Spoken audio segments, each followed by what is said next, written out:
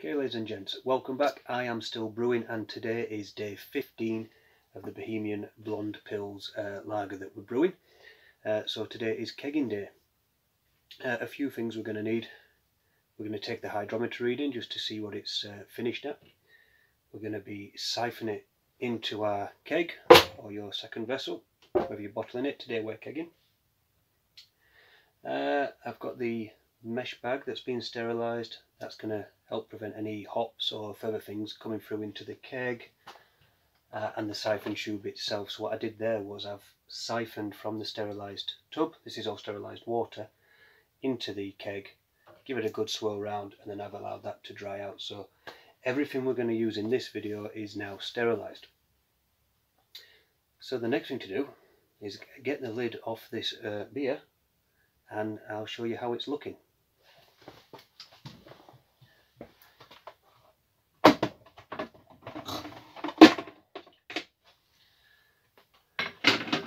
Now if you remember, I was heating this, so again I have already unplugged the heater. Make sure you do that a good 15-20 minutes if you're going to do this, and that way it's not going to burn out when you take it out.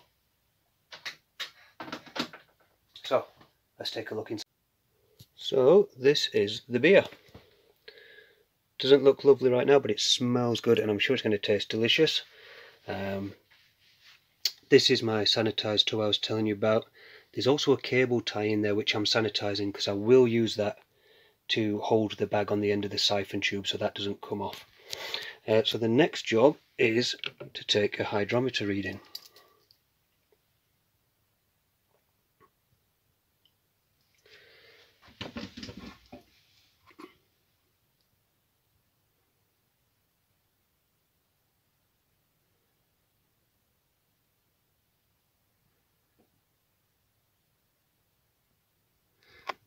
Okay,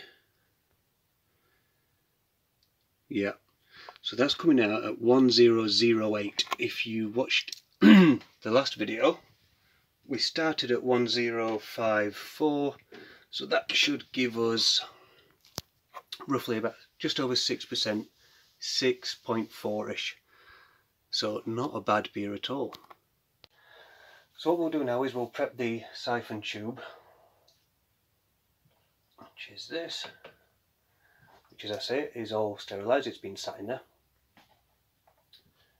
And we've got the mesh bag from the Chinook IPA that we did, which again has been sanitised, and we're going to put that on the end.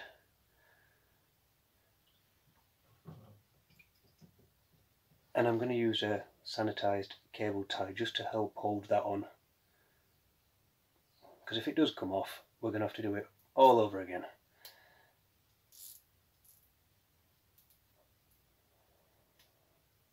Do that, and I'll tie the knot on the bag as well.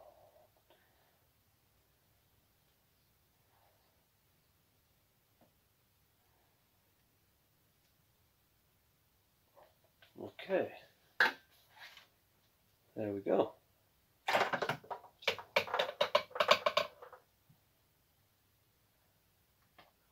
That goes in there. Now unfortunately I don't have a fancy siphon pump, so it is going to have to be a bit of a sub job. Here we go.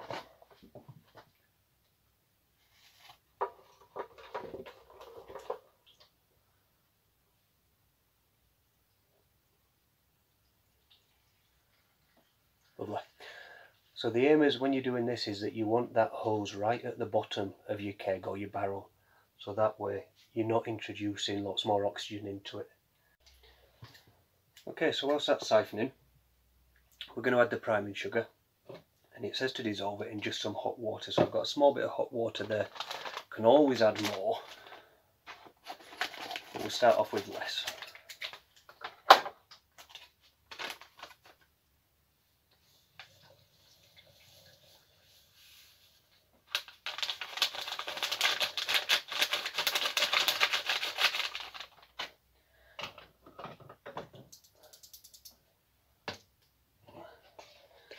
And by adding this to the keg, this is going to start off a secondary fermentation kind of, and it's just going to carbonate the beer inside the keg.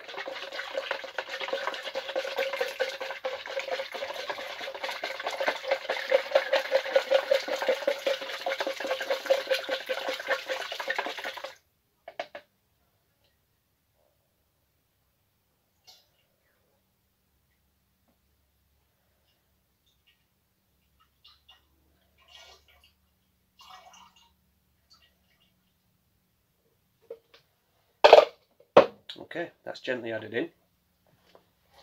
As this continues to siphon, it's just going to slowly mix that in as well, so we don't need to worry about stirring it or anything like that.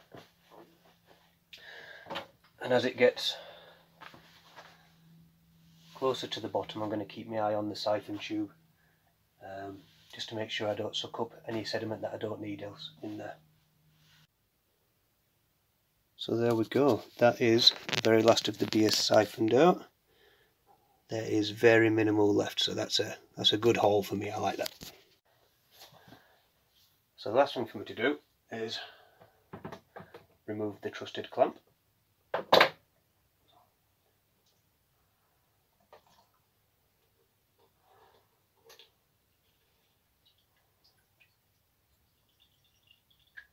Let the last bit drain out. And I'll just show you this end. So as you can see, it's just an upside down cap. The beer will drain in there and up the tube, and this will stop the sediment from going in. So that's that done.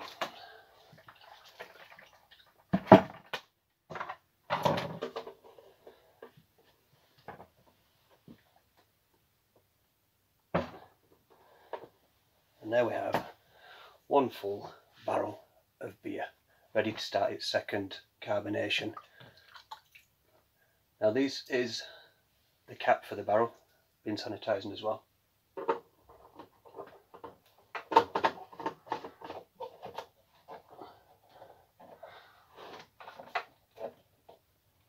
That goes on there, and that wants to be as tight as you can get it because you don't want any of that carbonation escaping, otherwise you're just going to have a flat beer.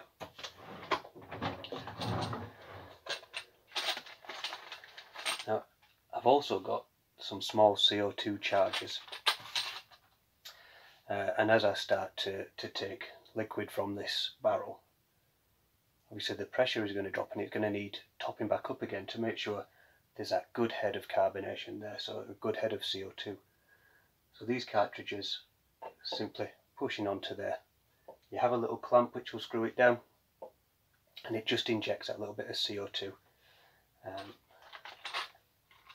You'll start to notice that the beer will start pulling flat if it's not got enough CO2 in it. So that's what they're for. I've got 10 of those to go at. I'm going to now take that inside into the house and let it sit for a couple of weeks just to warm up and let that secondary fermentation start up. And it will also start to clear in the barrel as well, and I should be able to see the sediment building up here. However, I am interested just to see how it's tasting.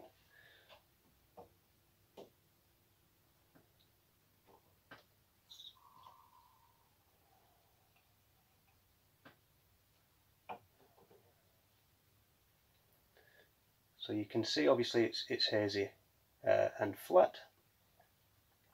A nice colour to it though.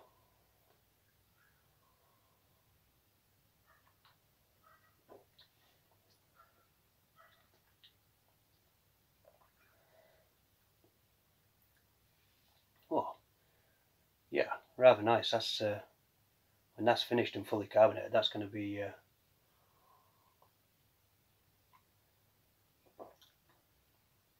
lovely on a summer's day. So, in a couple of weeks I'm going to do some more videos. I'm going to record the review of the Chinook IPA beer that we did, and I will also review this Bohemian Blonde Pils, and I'll let you know how they're tasting. And I think for today, guys, that is everything. The sugar wash, which you can just see up here, is also finished today, so I'm going to do another video now just showing the fining process on that. So tune in and catch that video if that's something you're interested in as well. And if there's anything else that you're not sure about or you want me to do a video on, drop a comment down below and I'll get on with it. Alright guys, thank you very much. Take care.